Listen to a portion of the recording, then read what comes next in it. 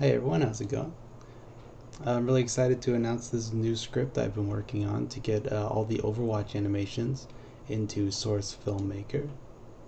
I've been working on it for the past few weeks now. It's finally getting shaping up there. Um, so yeah, this is actually a script that lets you put any Overwatch animation into as Source Filmmaker, basically. Now, not every animation is currently in the game. Right now, there's about 250 animations. If you're watching this video, then you probably have those 250 animations right now. If you're watching in the future, there's gonna definitely be way more animations coming out as soon as I can get everything sorted out here. So right now I have animations for Genji, Junkrat, Lucio, Pharah, Reinhardt, 76, Tracer, and Zenyatta. Like I said, there's plenty more of these coming. I just haven't gotten around to them. There won't be animations for Winston or Diva's Mech or Bastion, unfortunately. I can't get those. Their bone structures are so complicated that unfortunately I can't. There's no way I could get those in working properly. Um, but right now, as you can see here in the background, we do have a lot of animations already going here. We have run cycles for every class, all their play of the game intros, idle animations, dance animations, even some animations that actually aren't in the game yet, but I found in the files, like that Tracer dance animation. Yeah, so let me show you real quick how this works, and yeah, let's get started. Alright, so starting out here, you're going to want to choose your favorite Overwatch character. I've got a few here as an example, just to kind of show off some different things to help you get started with this rig. So I've got Lucio, Tracer, and Zenyatta here. You're going to want to make sure before you do anything that all these characters are in proper T-pose. Now Tracer is the best example of this. All characters should look exactly or as close as possible to this formation as you can get. So you can see here Lucio's a little bit straight footed or straight legged here. So I'm gonna just branch those out a little bit. And then we've got Zenyatta, and his is he has a completely different pose. So you're gonna want to bring those legs down and just kind of make him more of a T pose, because the way that this works is it's all pulled off of a single rig, and that rig is only rigged with this default pose as its default. So you can't use. So there's no other way to. If you try doing it without doing any of this stuff, then it's just gonna look completely messed up, and everything's gonna be broken, and yeah, we don't want that. So make sure all your characters are in a proper T-pose. Next thing you're going to want to do is look at the body type. Now there's usually two different types. I've built rigs for two different sets of naming conventions here. The first one is the body. Now see, there's currently a BIP. If it has a BIP prefix in the name, then you're going to want to use the underscore BIP animations for that model. I also have one called Valve Biped. If we go to Lucio here, you'll notice that he has a Valve Biped naming structure. So in order for that to work, you're going to have to load up the Valve Biped for him. So you just go to the rig, and it's as easy as this. You just go to rig, choose the type of bones. So either BIP, it's either going to be BIP or Valve Biped. So for Lucy, I'm going to go Valve Biped. It creates a new invisible model, as you can see here. They just show the bones. And you're just going to want to right click on that, go to Import Sequence, and you're going to have a huge list of all the animations. Now, this isn't limited to anything. You can have any animations from any character on any other character that you want.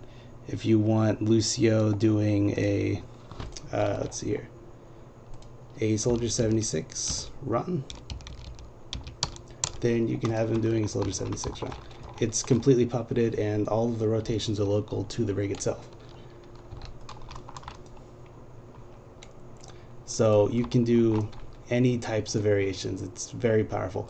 And if you want, you could even do this. Let me see, let me get a model here. So I'm gonna grab the Scout to show you that this actually works on any model whatsoever. It doesn't have to be an Overwatch model. If you want the Scout doing Overwatch animations, you can have the Scout doing Overwatch animations. All the Team Fortress 2 models use a BIP underscore format, so you're going to want to use that for them if you want to use Team Fortress 2. And you just right click on them and just go to the BIP animations, and then you can just import sequences directly to them as well. So we can just have this, let's see here, let's have the Scout do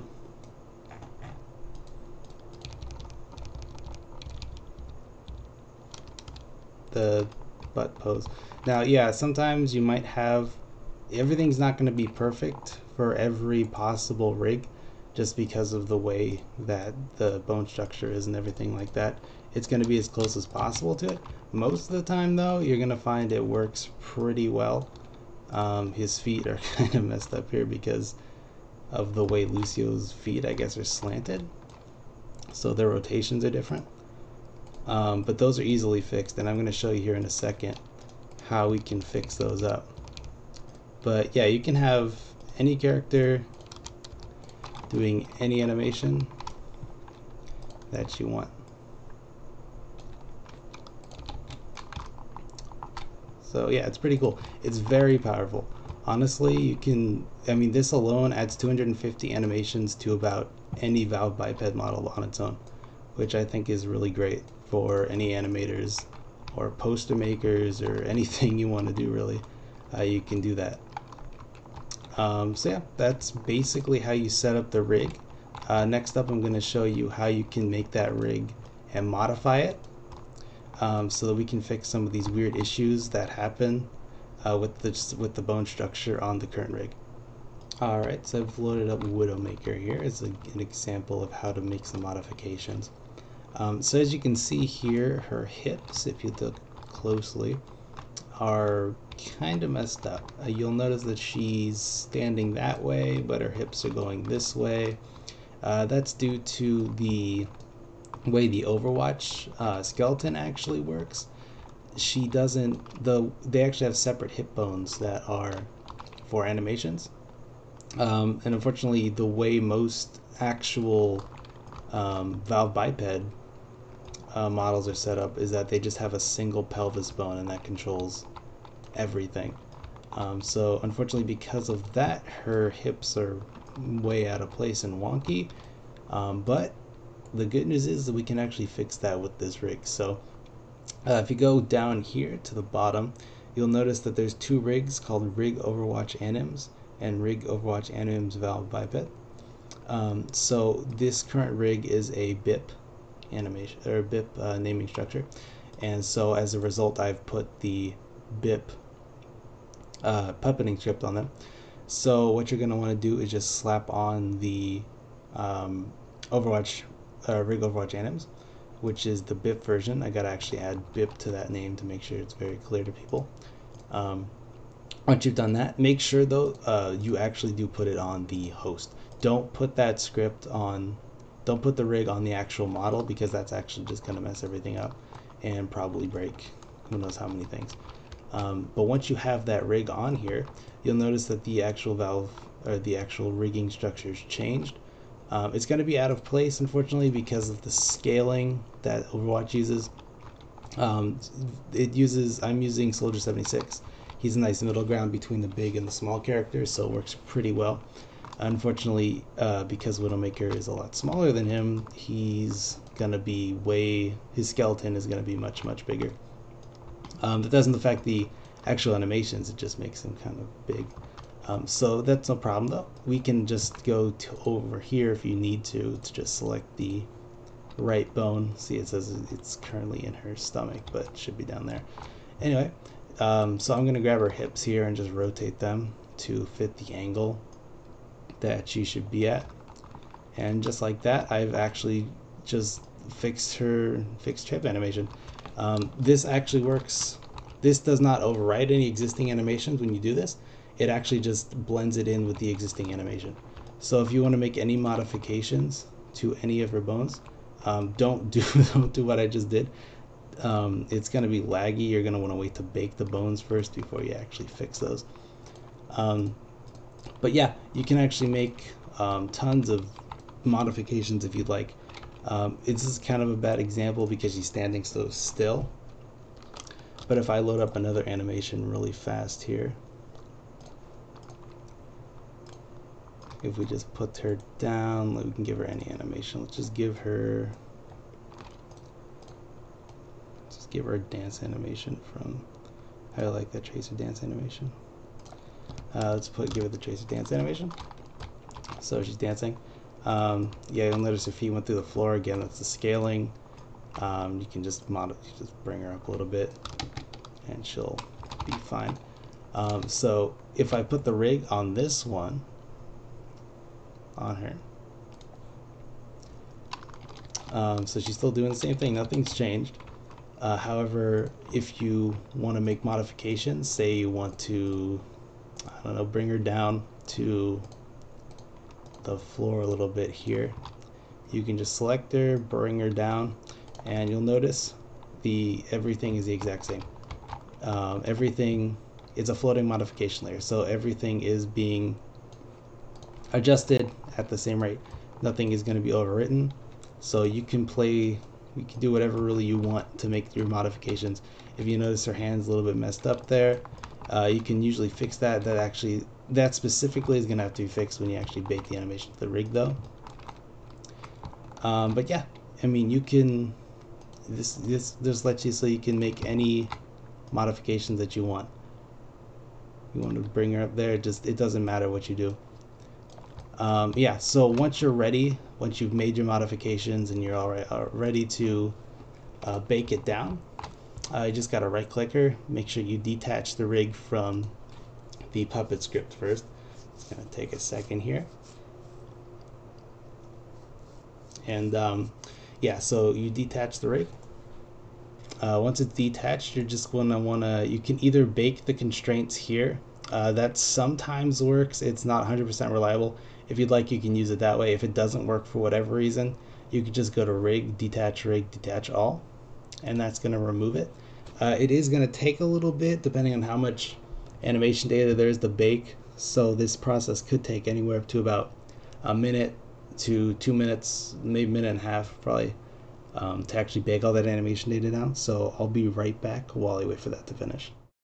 Alright, I'm back, and actually that only took about 30 seconds to actually bake that animation. So once the animation is baked down to the rig, you can actually just delete the puppet itself, and you'll notice that her actual rig now has all the animation with the modifications that we made. Once you've got her in this state, you can do whatever else you want with her. If you want to fix that weird hand issue, you could probably fix that with the helper bones on this specific model. Like I said, nothing's going to be perfect, unfortunately. That's just the way. There's just so many different ways that people decided to rig up these models. It's impossible to actually account for all of the different rigging. But you can fix her up however you want, and you could get a really good end result. Just with maybe about 10 to 15 minutes of just cleanup. So yeah, that's gonna be about it. I just have to let you know that if you're currently planning on using this rig with the May or McCree models released by Metz, unfortunately those aren't going to work. Because the way that Metz decided to rig the character, he's only got about three bone actual arm joints on here, and I did somewhat successfully attempt to get the motion data transferred. However, it doesn't look good. So there's no real way to actually get May right now or McCree. Unless someone ports those over, which they may in the future. Go ahead and check the workshop if you're watching this video sometime in the future. See if anyone's ported an official version. But as soon as these characters are ported to a valve biped structure as well, they'll work with this rig perfectly. As a result of them not working right now, though, I'm not going to include them in the initial release. I'm going to be focusing more on the characters that are already in the game. Mercy actually will work. You have to grab her from the Gary's Mod Workshop, though. Let me take a quick look here. If you go to the Gary's Mod Workshop, you can actually find a player model version of her. Let's see if we can find it. Yeah, so here we go. So this model here, this will actually work with the rig. Just don't, if you're planning on getting the one from sort of SFM Lab or anywhere from Mets, because of the rigging structure, it's not going to work. But this one will definitely work with the current rig structure, current puppet script. So yeah, that's gonna be about it, guys. I'm gonna be adding more animations as the updates progress. There's no time frame on it, but they'll be pretty fast after it's released. Let me know if you guys want which animations you definitely want in the game, and I'll make sure that those are in there. Like I said, right now it's about 250 animations. There's probably going to be at least one more character I'm going to add, probably Reaper. His animations are going to be in before. So yeah, it's going to be about it, guys. Let me just give some quick shout outs here. Lord Aardvark, for the actual puppeting script itself. He actually wrote basically the entire script. I just made some modifications to it to fit the Overwatch characters and actually work with the current model I'm using. But he basically did all the work on that, so he deserves all the credit for this rig. It's actually amazing. So yeah, go support him if you want. Yeah, he does great work for Source Filmmaker rigging. He's actually really good on that stuff. Also, I have to add Id Demon on the Face Punch forums. He actually was the one who he's actually the one who decrypted all the files and was able to get a working animation extractor for Overwatch. So without him, this project wouldn't even be possible. So special thanks to him. Thank you for making that.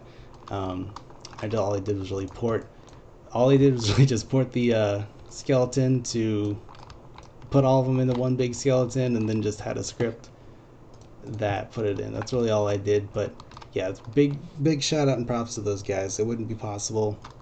None of this would have been possible without the amount of work those guys put into their scripts. Alright, well, thank you very much, guys, for watching. And I'm really excited to see what the community is going to make up with this stuff, because you can make posters, you can do anything. It's going to just make everything so much easier for Source Filmmaker. And with any luck, we'll have the prop back soon if I want to get around to porting those. Alright, guys, thank you very much for watching again, and enjoy the rest of your day.